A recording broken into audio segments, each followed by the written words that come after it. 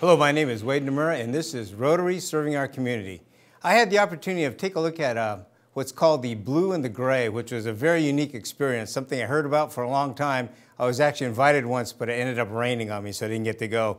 But with me, I have Don McAllister, president of the Rotary Moore Park Club. Welcome. Welcome. Thank you. And also Lyle Pennington from Moore Park Rotary, and Max Copenhagen from Camarillo.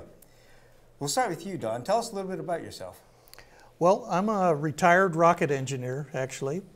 Been a Rotarian now for 5 years and had the opportunity this year, 2016-17, to be the president of our club and to see what I could do to help continuing the strong legacy of our club, and especially this Blue and Gray Civil War reenactment event is a major part of our fundraiser and the source of things that we try to do for our community. Kind of made your club a little famous on this one too. You guys are well known for this. Yes, it's a unique event, and this is the 16th year that we've been doing this event at a few different sites in Moore Park, but it's our centerpiece fundraiser for the year. Great, thank you. How about you, Lyle? Tell us a little bit about yourself. Well, I'm a General Motors person. I worked for General Motors for 39 years, retired in California, and my neighbor always pushed on me to come to Rotary, and I travel all over the western part of the United States. So I joined Rotary about 20 years ago now. So, and I've been involved with this event, the Blue and the Gray, since it started. And so I can remember sitting in a room and us making the decision that this could be a good fundraiser for us. So anyway, happy to be here. Great, great, thank you. And Max, how about you? I'm Max Copenhagen. I'm in Camarillo Rotary. I've been in that club since 2008, but I've been a Rotarian for 18 years. And I started reenacting when I was back in Virginia working for the U.S. Forest Service. I had a 35-year career with the U.S. Forest Service. Great. And how did you get involved as a reenactor here? Actually, when I moved back to Washington, D.C. in 1998, I was invited to go out to actually it was in Fairfax County Courthouse. They had a nice little park around the courthouse. It was what's called a living history. And I saw what was going on there and decided to get the equipment and start doing it myself. And then I just brought that skill and that interest with me when I moved back to California. Got it, okay. Don, back to you. A lot of people don't know what the Blue and the Gray actually is, so tell us a little bit about the event. Okay, if I can, let me show you a flyer and use that to illustrate. The Civil War is obviously a critical part of the history of our nation, and what we have tried to do, of course, the blue and the gray represents the Union and the Confederate Army opponents, to recreate history, to help the children in our community understand the importance of it, what really happened, and to bring it to life. And so we've incorporated interaction with the school kids, especially those grades where Civil War history is taught, like 8th grade, to get involved in this, to come and hopefully bring their parents. We offer on Fridays a special pre-tour for 8th grade students in the local areas where they can come out and visit up to 10 or so different venues where they can talk to the reenactors, talk to the soldiers, see the cannons fire, talk to the cavalry soldiers. So this is, and every year we focus on a different battle within the Civil War. And over the course of the 2 days, the Saturday and Sunday, we conduct about 5 battles, 3 on one day and 2 on the second, to represent the kind of action that went on at the time. Now the battles, this one here, this year was, which actual battle was that one? This was the road to Antietam. So this is the Battle of Antietam. Okay. And we try to set our locations on a battlefield that is not necessarily identical to, but representative of the kind of conditions. Perhaps Max can talk more to that later, the kind of conditions that the soldiers of the time would have faced. Got it. So it's actually more or less than a reenactment of an actual historical event. Right. Down to the details. That's correct. The different strategies are discussed, the positions of the soldiers on the battlefield, and then there's the live action portion of it with the cannons firing and soldiers and the cavalry troops parading as well. Okay. So I noticed you actually have a narrative too going on during the battle itself, where the narrator is talking about the battles and the details. That's right, and he's providing context for the history at the time, where this battle was within the history of the war, and the kind of conditions locally, and of course the outcome of the battle is an important consideration as well. Right. Now, Lal, we'll get to you then. Tell us a little bit about your role. You were actually kind of the organizer at one point and chair the event. Well, primarily I've taken on the role of being the marketing person. It was pretty much my background from General Motors to put the marketing materials together, to reach out for sponsorships and try to find ways to connect people in the community, businesses in particular, and individuals who would like to support our effort. And so we do a lot of signs and posters and that sort of thing around the community to let people know that this event is going on. So we also have some very key sponsors like Ventura County Star, the Acorn, K-Hay.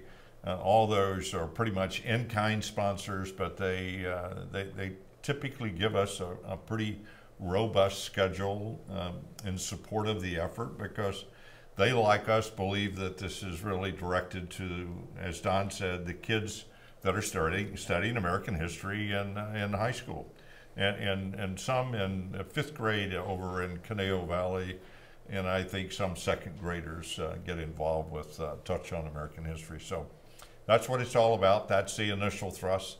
Get to the teachers, get to the students, and try to get them and their families to our event. Got it. Good. Thank you.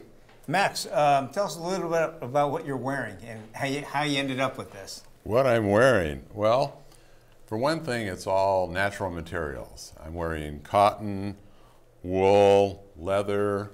There's some canvas involved, and brass. No plastics. So it's it's kind of like time travel is one of the concepts that I wanted to share.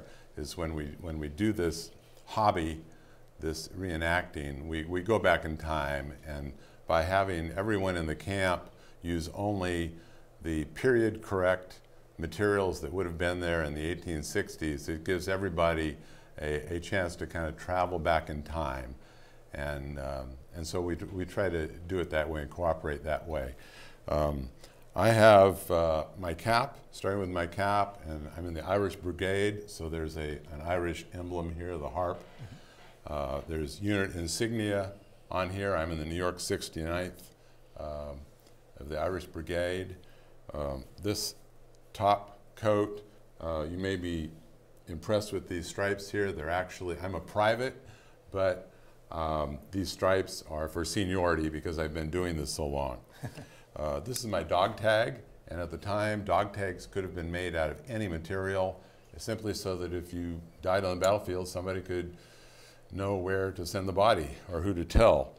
There's quite a bit of leather. This here holds up my bayonet, which is sort of the French style, and also a cap box where I keep my little caps that then activate the gunpowder for the ballistics. I have a belt buckle that holds up I have a box down here full of cartridges, and lastly I have this little item here which has no function at all but is a vestige of the armor that they wore in the Roman Legion. So this is simply attractive. Great, well thank you. Let's jump into some of the pictures because I had the opportunity to grab a few of those for you, and we'll start with the first one. Don, tell us a little bit about the event itself. I believe that's a schedule you have, and Yes, I talked a little bit about that before. The primary event is 10 a.m. Saturday to about 5 p.m. Saturday night, and then Sunday goes from 10 to about 3 o'clock. We do have a sort of a preview on Friday, as I mentioned, for school kids who come out with their teachers and get a preview, and they get to speak with the various reenactors who are encamped at the time. oh, nice. All of the battlefields in the encampments there's a Union soldier encampment, a Confederate soldier encampment, and a civilian encampment. Now, typically during that time, there would be civilian people that would be following the armies, and they would be providing food. They would be maybe even selling uniform items, and so in those encampments, you could buy paraphernalia, you could buy souvenirs. Got it. Okay, great. And then the next picture, we have some posters and banners. I guess this is Lyle's forte here, getting the people together and doing the promotion of those items, correct? Exactly. These are what we refer to as battle signs. They're like 24 by 24, and we sell those throughout the community. It's a little bit akin to like you go to a golf tournament, they've got T signs. Well, we have battle signs. Okay. And it's just a way for businesses in town and in the community and individuals to support the effort, because most of that just gets into our drops to the bottom line because we don't have a lot of expense in that. Okay. But that's what it looks like. You know, we put them up. Thank you.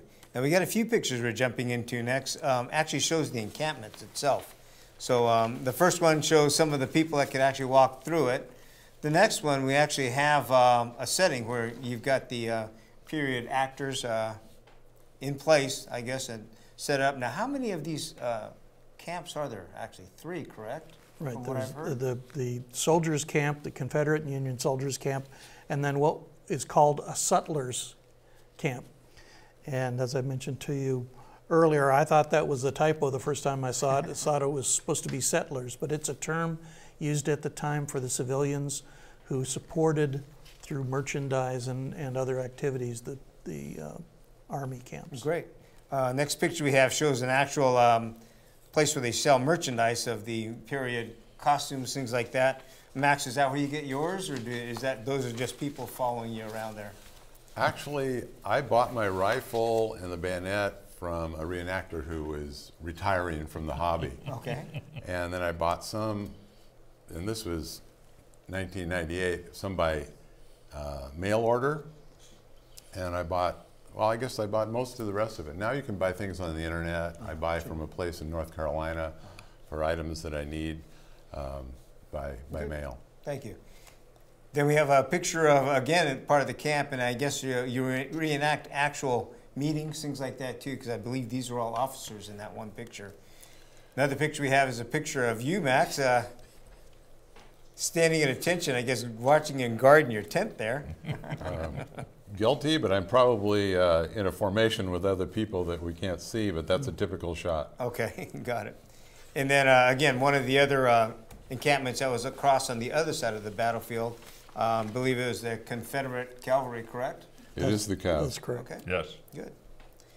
Next picture, I took this picture because I was kind of impressed. This is the, I guess the, quote, ambulance, right? Right. There's a horse-drawn ambulance that is all part of the reenactment of the battle, and there are those reenactors who suffer wounds or worse, and that have to be picked up and taken to care. And among the encampments, it would include a hospital-type tent, okay. And typically there's a surgeon there that would talk about what he would normally do. I was watching these guys fly across that battlefield. It looked like one of the disasters would have been one of these guys falling off that thing. They were barely hanging on half the time.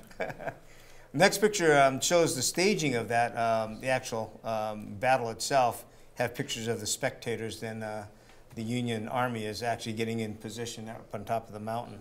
Yeah, just prior to the battle, each army would parade up to the battlefield, and that's always a nice visual for the crowd. They can see the soldiers up close, applaud as appropriate, and then they take their positions on the battlefield. Got it. And then we have some more of the staging and part of the battle now that I was able to get some pictures of. Pretty impressive. You got a lot of, I would say, artillery there. There's quite a few cannons you guys drag into these events. Yes, there's on both sides there. You can't see it in these photos, but on the hillside, in this particular battle, on the hillsides on either side of the battlefield, there were 8 to 10 cannons that different reenactors had brought in, and they of course fire blanks, but it's loud gunpowder based. It is definitely loud. Right. And then through the rest of the photos we have then showing different phases of the battle itself. Now, how many reenactors do you actually figure you had there? Max, maybe you knew that number. I would say 200, if I was guessing. Okay. There might have been maybe 300. Maybe 300. More or less evenly divided Okay. between the Confederate and the Union Army. Okay. Seemed like closer to 300. I was trying to count. I got at least close to 300 there. It's one of the largest battles in Southern California. Wow. And then of course there are the civilian reenactors Right. as well that add That to is that. true, yeah. Right. And as you go through the rest of the battle pictures, there's one here that I wanted to show. It shows the actual a wood fence that became the dividing line of the battlefield itself. I think that's where, Max, you took your break, right? Actually, what I do, since I've been doing this for a while, is at some point one needs to die. And we call it taking a hit. After the Confederates have been shooting at us at fairly close range for a long time, somebody needs to make it look real, and I might be getting kind of tired and my weapon might be getting hot. So I actually died and fell over and leaned on that fence for a good 10 minutes. Yeah, I did see that. Next picture actually shows you getting back up again, so looked like you had your 10 minutes break there and the war was over. This is the next picture shows actually the finish, the final part of that, where all of the reenactors actually are leaving the battlefield. You have the Union leave first, and then the Confederate Army leaves after that one. Pretty impressive seeing all of the costume in there. Right. And I should have mentioned that we have horse reenactors as well. Reenactors bring in these animals from around the state to be part of this, and they're an important part of the simulation of the battle. So that's actually a special group that comes in for that event? Right, and we have to figure out who's pulling a cannon and who's pulling a horse and get them parked in the right place. Now I noticed on the cavalries, there are actually women involved with that too. Is that just part of the plan, part of the team? Yeah, and these are, you know, as Max probably can talk about, it's a family hobby. So if you've got a reenactor, your family is more than likely involved in the logistics and the transportation and all that kind of thing. Okay. And there are horse women. Now they don't look like women, they try to disguise who they are, but there was, I would say, thousands of women who went to war with their brothers or their husband, or just because they wanted to, Really? and they didn't know it unless they got wounded and they had to do some surgery on them. Wow. So it's quite well documented. It is something you don't hear about though. And we have the archives women in history. our unit, half a dozen out of the unit I'm in of about 30. There's half a dozen women who enjoy doing it. Now, your group then, do they travel all together? Are you always the same group, the same? We camp together, but we're spread out between Barstow and San Diego. I'm about the farthest north, so there's about 30 of us in the New York 69th. Okay. But we do enjoy camping together, which is one of the three big reasons why we do this. And how long are you usually there at one of these sites? Over the weekend. Over the weekend? Most people come on Friday and stay until Sunday afternoon. So they'll come and set up on Friday, have a simple meal, and then by Saturday morning they'll be all set up, 10 o'clock or so. Cars have to be out of the way, you have to hide anything plastic, and it looks real for the next 36 hours. Very good. Last picture I have is actually one with Abraham Lincoln. So, Yeah, this gentleman has been reenacting as Abraham Lincoln for as long as I can recall. In addition to going to Civil War reenactment events, he would also go to schools. So we have people who represent the political figures of the time, who give the speeches and talk about what was going on around the conflict in the political world as well. There's a reenactor for General Grant, and they have a debate which we stage at the courtyard in between battles, and they talk about their various positions, and again, it's part of learning the history of the event. and by the way, that guy's pretty tall. I just didn't think he's a big guy. Not even counting his hat. Exactly, not even counting his hat. He was large. He's been with us the whole time, Dan Edsel.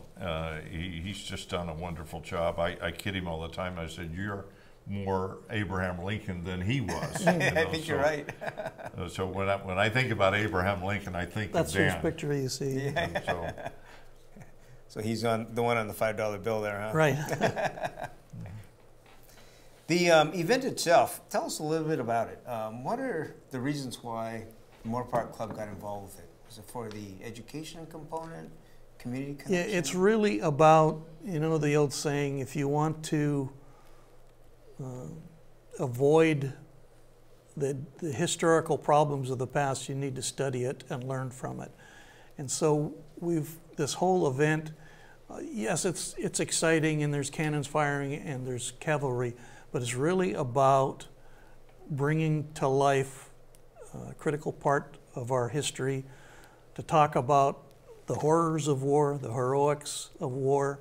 All of that is a part of it, but it takes what could be a dry textbook subject and makes it into something real for our children to learn. Yeah, that was one thing that was fascinating. I found out when I was there actually the first time. First, the controversies of those people that come over there and go, you know, it's promoting violence. Actually not. It's actually reenacting a part of our history, so it's completely different from what most people anticipate it to be. I found it quite fascinating. And Max, yeah, go ahead. Oh, well, I was going to mention it's a matter of giving you perspective on what happened.